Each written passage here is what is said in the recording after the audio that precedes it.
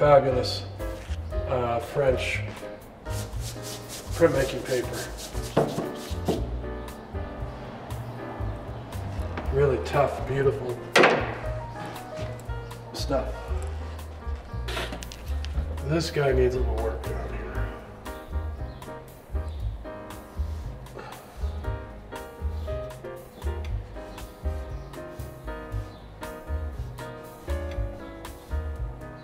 I'm going to take you on a walk through my office here. Here's my office. Here's the tools of my trade.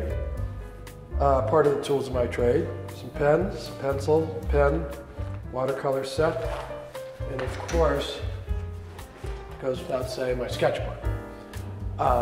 This is where everything starts for me. Almost everything. So what I have here is a little sketch. I've been building these little pieces that pack into a cigarette box for a local cigarette art machine. And this is an idea I had for a piece, and I built a couple of these. And it's a tabletop weather vane that packs into the cigarette box. So I'm going to take it out here and show you how this works. And it's just made from household stuff: sticks, pencils, blocks of wood, paper. There you have it. You always know which way the wind is blowing. Inside your house. We're out.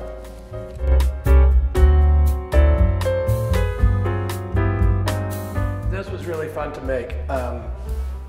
I have boxes and boxes of stuff in my studio, and I purposely don't oversort it so it's not too organized, because I love the idea not being able to always do what I want to do or find exactly what I'm looking for. So I'm forced to improvise, which is with something else that's around me. So I'm happily surprised. My process for building things is pretty much to see it right here in my sketchbook. I just have bits of ideas, and I will rework them, configure them in all different ways. It's sort of a stream of consciousness of ideas in here. And then when I actually start to build, I have some components already worked out. But once again, as I explained earlier, the work pretty much grows organically. I've been doing this all my life. My grandfather, I guess, could be my first inspiration for building things. When I was very little, probably 8 or 9, I used to go into my grandfather's workshop in the basement of his house. And he was an amazing guy. Could build anything, he did everything. Do building projects in his basement together. We built bird houses, shoe boxes, tables, and it stuck with me. I've been building stuff ever since. So what we have here is a little mechanical kinetic piece that I built, and most of this is new construction, although it doesn't look like it. I fabricated. So all the paper ephemera and this head here, and then I patina everything to match the old. So this way, like with the paper ephemera, I have a collection of original stuff that I just copy over and over again, so I don't use up my source material.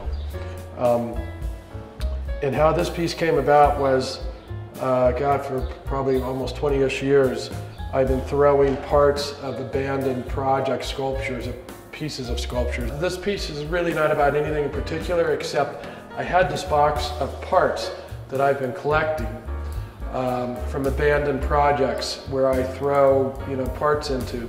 And so I was looking at that box one day and I thought, I'm gonna build something using all the parts in the box. So that's what this piece is about. There was no direction to it except trying to use up the things in the box.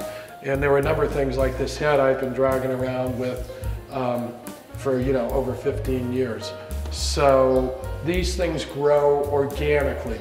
There's no plan. It's just sort of tack one thing to another, respond to that, and they grow that way. And I used to have this piece on an electric motor, but I'm tired of I was tired of the motors breaking. I'm not an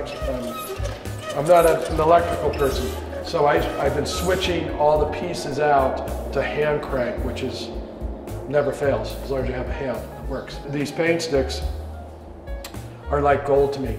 I have a box of them that I've been using for years, and I got them from a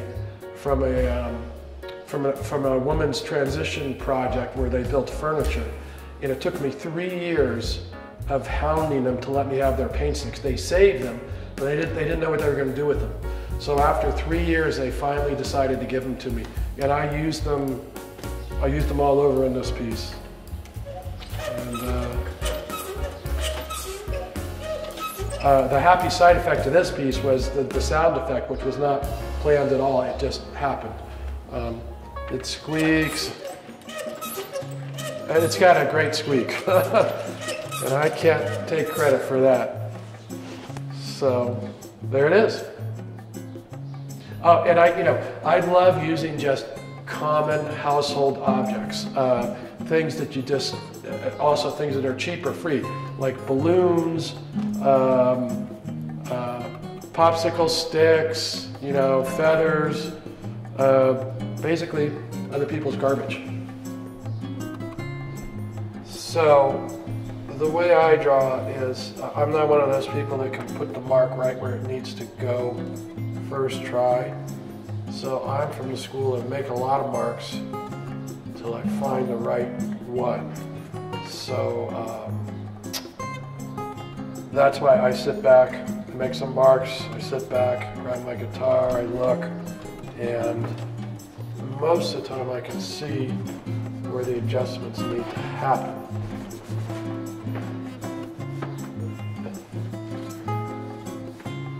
This piece I'm working on now is really basically it's a commission to redo a version of a drawing that's from this book here of mine. She wanted the original, but I sold it, so I'm reproducing a version. School and Poe didn't take, but the pencil and he got along famously. Poe spent many hours drawing cartoons in class, but it was not on the Catholic school curriculum, and the nuns were not amused. So he learned to sneak his drawings out to pals at recess. Later on in high school, Poe wandered into the ceramics lab and basically stayed there for the next 4 years. After that, Poe's unconventional approach for furthering his education was to never enroll in any classes. He just crashed the ones he liked to do the assignments he chose. A timely bribe to the night janitors at 3 successive community colleges gave him 24/7 access to art studios. Poe didn't care about grades or degrees and never received them either. His focus was ceramics, but other materials started to creep in.